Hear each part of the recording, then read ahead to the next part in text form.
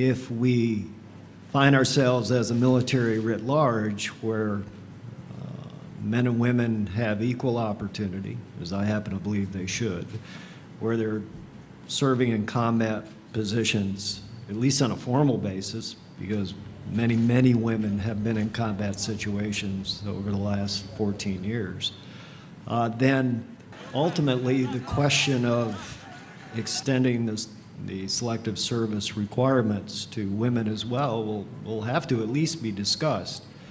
Now, that's not an issue that the military services, the Department of Defense, will resolve on themselves. It'll have to come from Capitol Hill.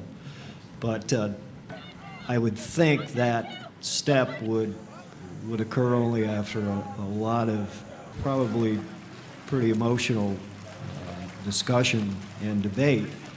But if your objective is true and pure equality, then you have to look at all aspects, and at some point, the selective service will have to be one of those things that are considered very carefully.